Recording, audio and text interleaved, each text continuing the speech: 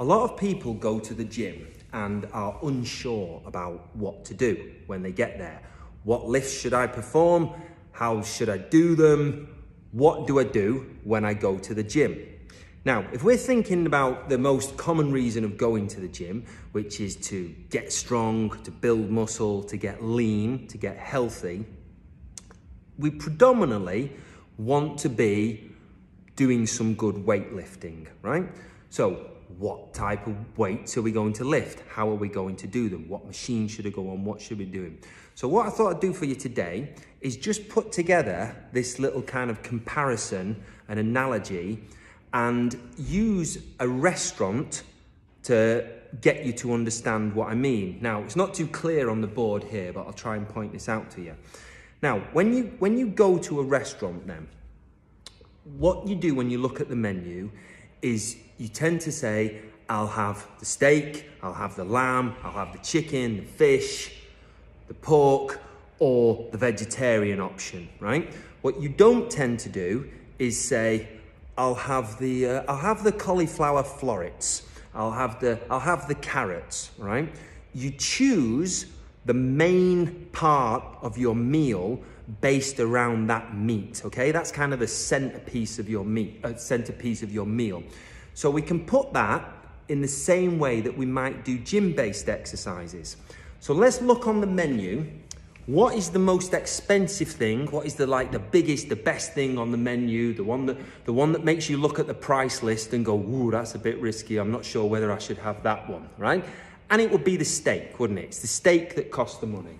So we've put here in the gym restaurant menu, we've got steak. I mean, I'll try and bring this in so you can kind of see. So we've got steak as the menu number one.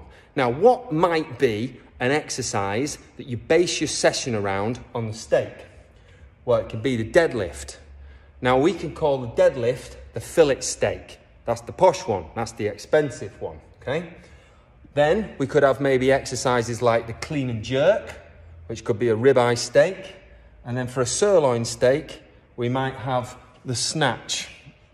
I know it's not too clear on this board. So that would be, a prime exercise to work on. That's a big exercise for you to look at. You do that first, and it fills up the bulk of your session, and then the chips and the vegetables are the stuff that go around it. Maybe some arm curls, maybe some presses, maybe some... Now, there are other big arms exercises that come into this. This isn't everything on the menu, but that's your centerpiece, your steak. Now, if you're not having a steak, you might have the lamb. What might the lamb be? Well, that could be a squat. That could be a barbell squat. That's the main part of your workout, the main part of your meal, the main part of your workout. You could have the chicken. The chicken might be a Bulgarian split squat or some form of one-legged squat, okay? Another big, hefty, flavoursome, juicy exercise to be the centerpiece of your workout. The fish, you might have the sea bass.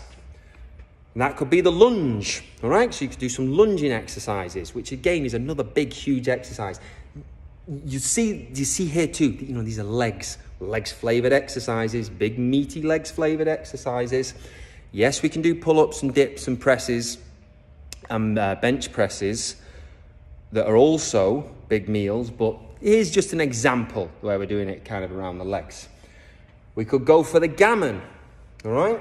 What might the gammon be? Carry something friggin' heavy, like a big, huge sandbag or some heavy kettlebells, or carry a barbell, something. That's another big, large exercise, like all these do, using a lot of large muscle groups.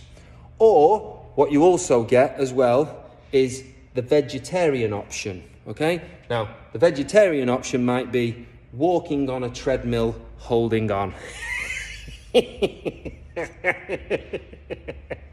Have you not seen Game Changers? Hey, have you not read this study? Now, there's a little bit mean.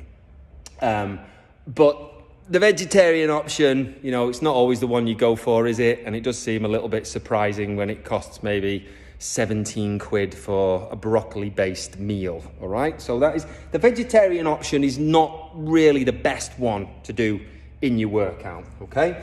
So that could be an example of the way this goes. To look on the restaurant, choose your meat, choose your main exercise, and then you put your garnish around that. So it's a case then of trying to learn what these main exercises are.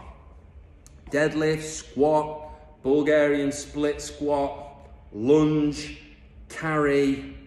And if you're going into the arms, barbell press, bench press, dips, pull-ups, bent over row, that would be an arms example of menu. But what you're wanting to do when you go into the gym, you want to have one big, sexy, big, meaty exercise that is your focus point of your workout, and the others can be garnishes around it. I hope you found that useful. Take care.